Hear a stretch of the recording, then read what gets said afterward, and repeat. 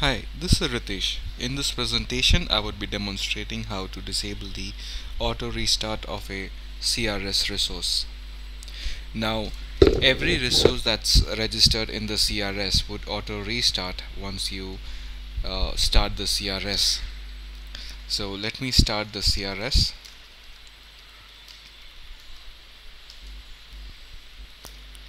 Okay, now let's look at the CRS stat.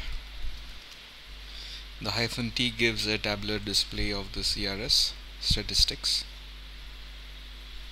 Now as you can see here, all the resources on this particular node have auto restarted when we start the CRS.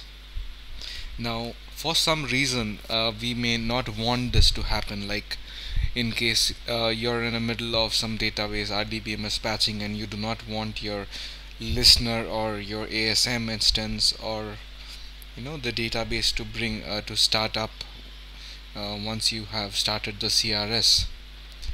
There is a way we can do that. Now let's say we want to disable the auto start of the listener, this particular listener.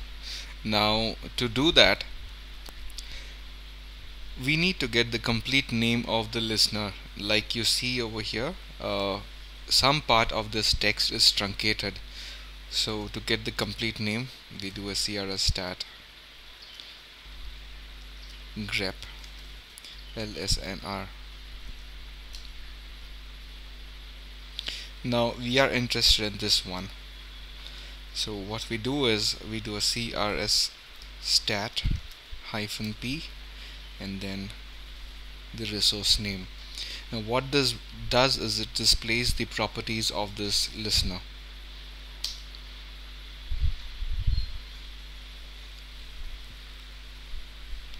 Now what we are interested over here is the auto start equals 1. Auto start equals 1 means that the resource would automatically start once you bring up the CRS. What we need to do is, to disable it, we need to make auto start equals 2. There is another parameter that we need to modify, that's restart attempts equals 5. We don't want the CRS to restart, to keep attempting to restart it, because you're disabling the auto start anyway. So basically these are the two resources, the two parameters that we need to modify for this particular resource.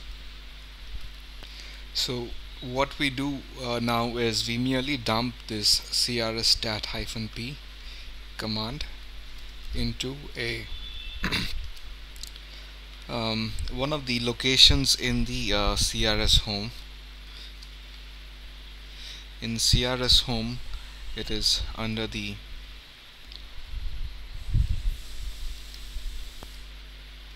CRS directory profile, and then the resource name, this is the resource name .cap. So we are dumping the output of this into this particular file. Now why this particular file, I'll let you know. Okay, now vi this file and we change this to 2 and the restart attempts to 0. Save it. Now for us to update the changes that we have made, we need to execute this command CRS register -u. U is to update the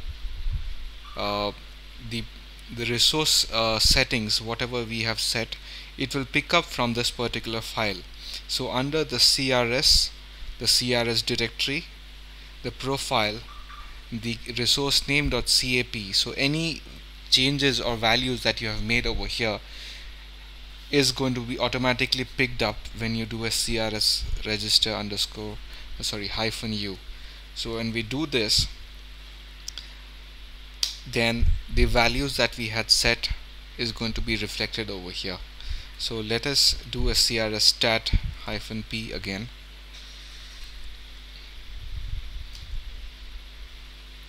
and you would see the auto start values have changed to 2 and the restart attempts to 0. So now what I would do is I would stop the CRS and restart it, and demonstrate that this would not auto restart once we start the CRS. So CRS-CTL stop CRS.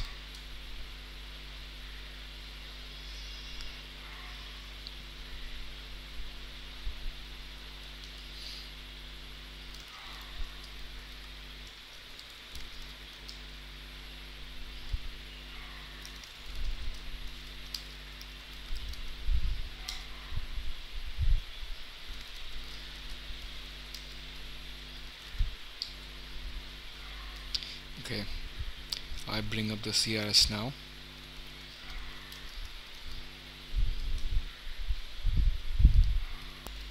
Now let's just check the status of the CRS. Now as you can see, the listener did not auto start, so that's what we wanted.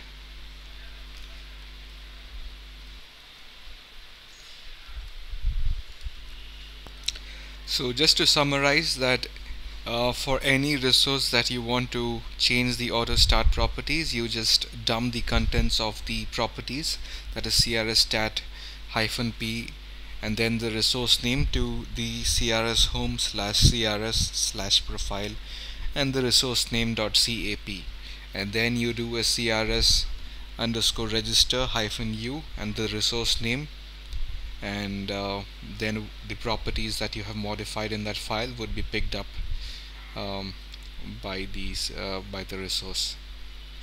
Well, that's it. That concludes the session. I hope this was a useful one.